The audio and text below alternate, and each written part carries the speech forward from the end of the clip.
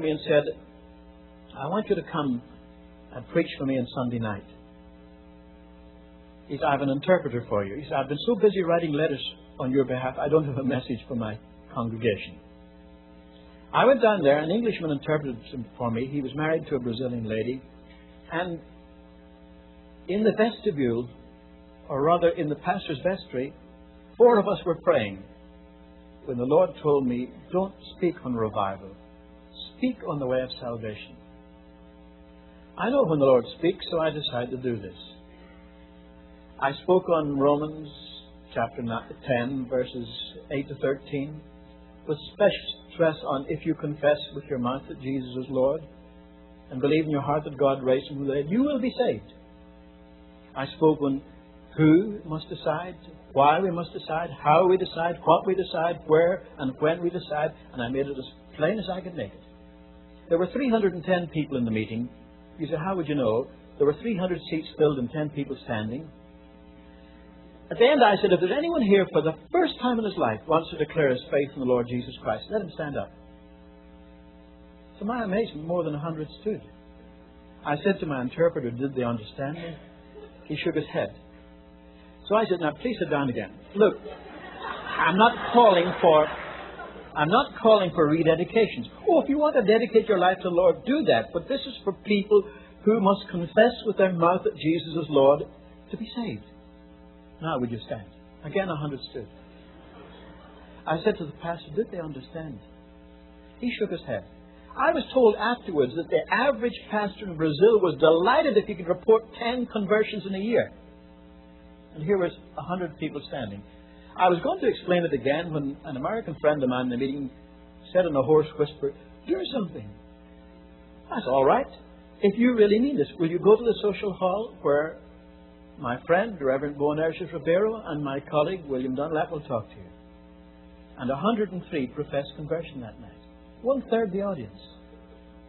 We just stayed on for 11 weeks. Only we had to move to bigger and bigger places, and finally our biggest meeting in São Paulo was in the Pacaembu Stadium. The revival had begun. Went to a place called Campinas, and there we saw the churches fill at 6 o'clock in the morning for prayer. The biggest church in town was Presbyterian, and it was just packed out. Went from there to Belo Horizonte, started in a tiny little Methodist church, so small, it was like an upstairs room, and the stairs came right up into the middle of the room. But we had to move from there to the big auditorium of the Secretariat of Health, and then out to the open air. Then we went to a town called Governador Valadares. The churches were excited about the revival that was coming. They had been bickering among themselves. Brazilians are very competitive and individualistic. But they decided they'd meet in a sports field. I felt sorry for people standing for 5 hours at least. By the way, all the meetings lasted till midnight. We closed always at midnight. I said, no meetings after midnight. But then the churches were filled at 6 in the morning again. So I said, tomorrow night we're going to have benches here. I want the Presbyterians and the Baptists and the Methodists and the Pentecostals to bring their pews. Nobody ever done that before, but they had emergency meetings. They said, well, O servo de Deus, the servant of God has asked this. We must do what he says. There were Presbyterian pews and Baptist pews and Methodist pews. The Pentecostal pews squeaked a little, but otherwise there's no difference.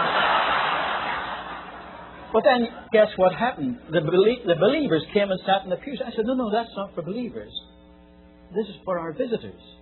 If any believer wants to sit during the meeting, let him bring his own chair. Next night, supposing you were a Brazilian, never darkened a church door, and you're walking home from your work, and you meet 2,000 people coming along the street, each with a kitchen chair over his head, looking through the bars. What would you do? You follow them. Oh, wait, the crowd's all right. The next place we went to was a college town called Presidente Soares. There we saw the streets packed from wall to wall, so that the buses couldn't run. Brazilians are very easygoing. They enjoy any interruption with the routine. Young people sat in the roofs of the buses. I had to go and speak to the people outside this great auditorium as well as inside, and a lot of them kneeled in the street and crossed themselves. 4 churches packed from about 10 till midnight. Then they came back to the auditorium for a prayer service. That was revival. I had to fly over the Great Sierras there to the state of Espiritu Santo. When I arrived in Cachuiro, I was met by 6 ministers.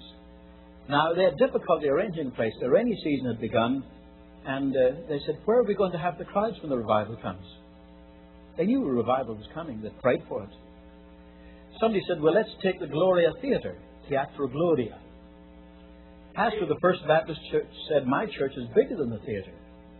They said, well, we don't want it really in a church to get everyone to come, but all right, let's use your church. He said, my church would be full of Baptists. What are you going to do with the Methodists and Presbyterians and others?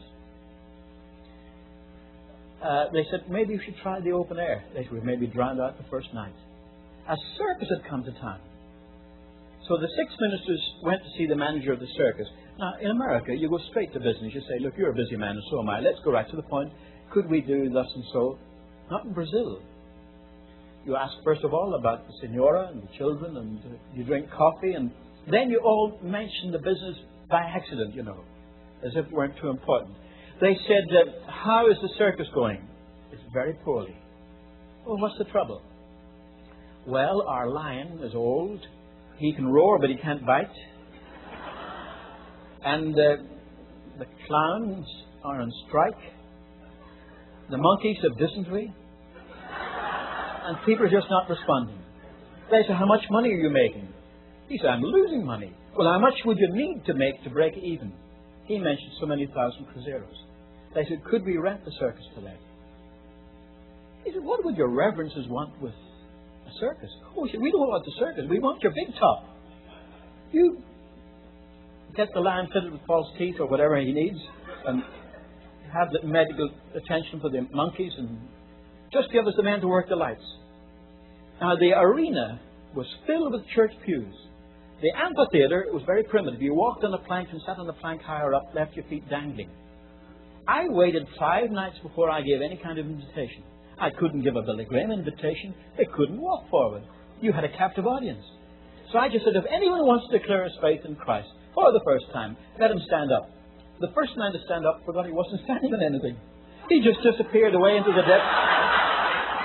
There was a great roar of laughter, and I thought, oh, they've spoiled my meeting. But no, the Brazilians are very humorous. That was the talk of the town. Next night, the crowd was bigger than ever. And there was a Catholic priest in his cassock and girdle and sandals, tonsured head, listening very intently. We offered him a seat, but he didn't want to compromise his position. But he went back and told the people at Mass, I have been to hear the Irish evangelist. He said, no è protestante, è cristão. He's a Christian. Because I preached Jesus Christ and didn't attack his denomination.